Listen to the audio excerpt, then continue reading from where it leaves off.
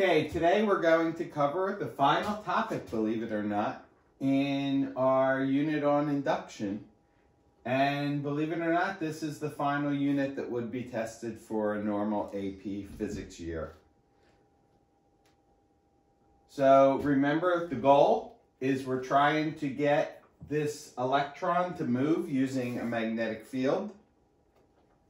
We had this convoluted system where we were pushing a bar across some rails in a magnetic field and we generated a current.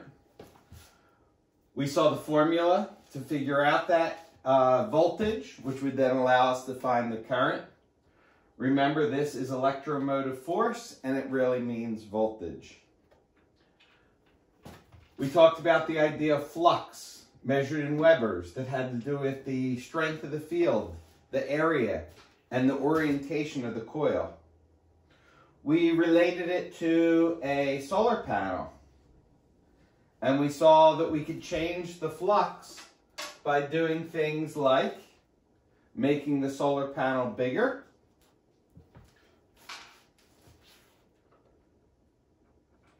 changing the strength of the sunlight,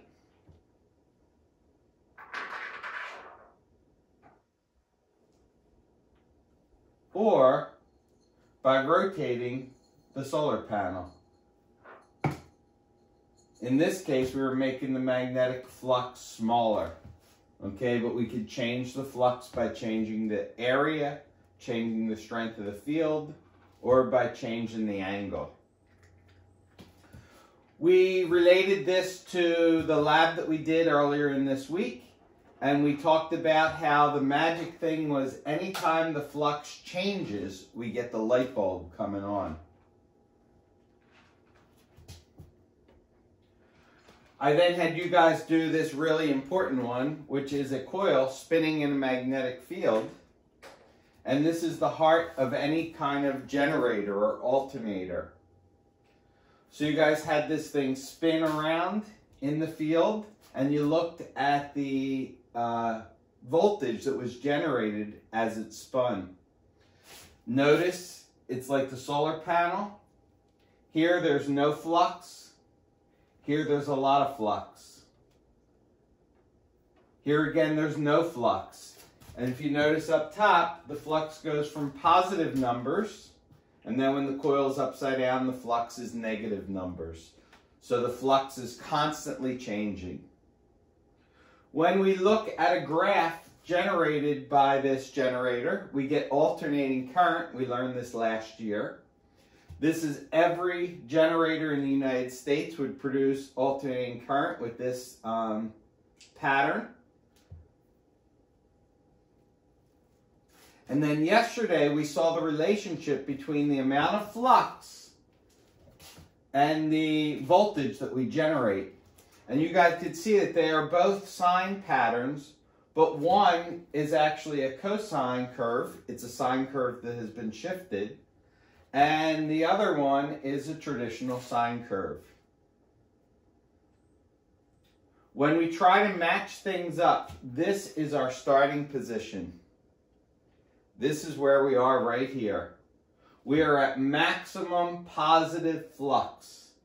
And the weird thing is when the flux is maximum, we're getting no voltage. Okay, so for some reason, even though we have the highest possible amount of flux, there is absolutely no voltage. When we go forward, we notice here there is no flux, and if we follow along our graph, no flux would occur right here when our flux line hits 0. And we'll see that at that moment, we have maximum voltage. So it seems really bizarre. When there's no flux, we have max voltage. And then when we're back to maximum flux again, but this time upside down, we're once again at 0 voltage. So it seems very contradictory, but when our flux is 0, our voltage is most extreme. In this case, it's most extreme negative. So what gives? It turns out that voltage does not depend on the flux, but on how quickly the flux changes. So if we go back to what we were looking at earlier, what you want to do is not look at the position of the flux, but look at the slope of the line for the flux. Sorry about that. You want to look at the slope of the line for the flux. And here, the flux graph has a horizontal slope. Here, the flux graph has a horizontal slope. Anytime it has a horizontal slope, it means the flux is momentarily stationary, momentarily not changing, and at those moments, the voltage is 0. Then if we jump further along, at this spot where our flux is 0, the slope here happens to be maximum, the maximum steepness, but you'll notice it's a negative slope. But a negative slope gives us a positive voltage. And when we jump ahead, here once again we have a minimum flux, we're right here, but now we've got again our steepest slope. So this time our slope is positive and our voltage is negative. So 2 important ideas from today. The voltage depends not on the flux, but on the change in flux. That is how quickly the flux is changing, the change in flux over time, and that the voltage has the opposite sign of the slope. So when the slope is positive, the voltage is negative. When the slope is negative, the voltage is positive. So it comes out that this is our final equation.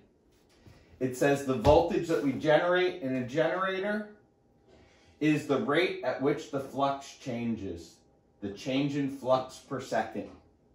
We throw a negative sign in here so that when the flux is increasing, we get a negative voltage, and when the flux is decreasing, we get a positive voltage. This idea that the flux has the opposite sign, that the voltage has the opposite sign of the slope is what is known as, is what is known as Lenz's Law. Sorry about that. And that is unfortunately not writing, it's L-E-N-Z, Lenz's Law. And again, I just want to leave you guys with a couple of pictures of things we have done recently in school. Okay, so this is our Lenz lab. Anyway, guys, this is pretty much the last major idea in induction, and I hope you guys all have a great weekend.